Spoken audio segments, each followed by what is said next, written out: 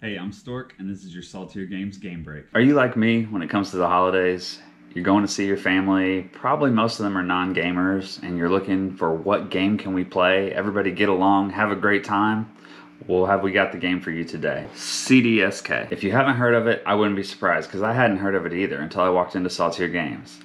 And I said, I'm going to a family reunion and I need something that a lot of people can play and not a lot of gamers.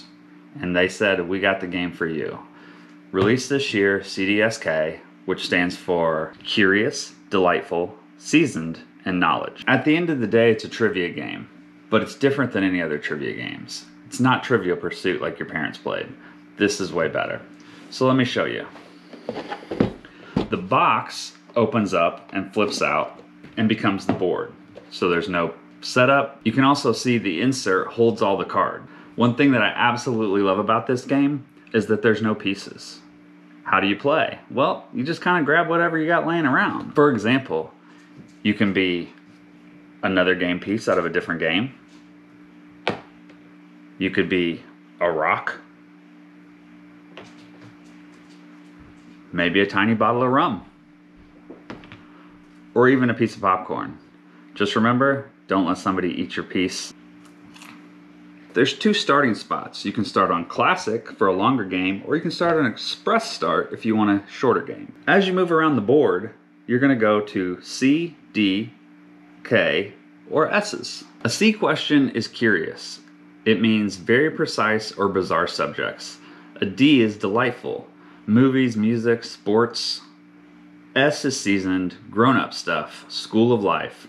K, knowledge. Science, nature, history, geography. You'll also see these ticket spots. The ticket spots are a challenge card, and they will have certain things that will advance you multiple spaces. And then at the very end, you have Hurry Up and Win, which is its own card as well, and you have to answer that one correctly to win. One of the things that makes this game different from any other trivia game is one, the team size is unlimited.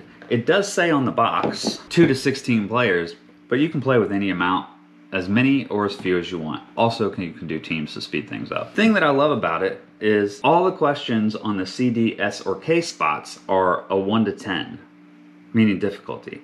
So if I get a subject matter that I don't know anything about, I can choose a 1, 2, or 3, an easier question, and I would move that many spaces if I get that right.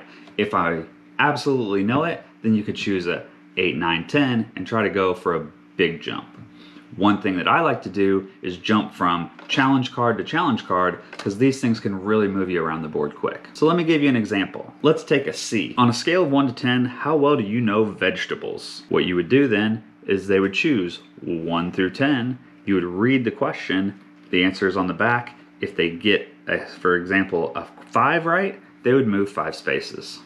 An example of a challenge would be, I'm describing a movie that won Best Picture at the Oscars. Good luck.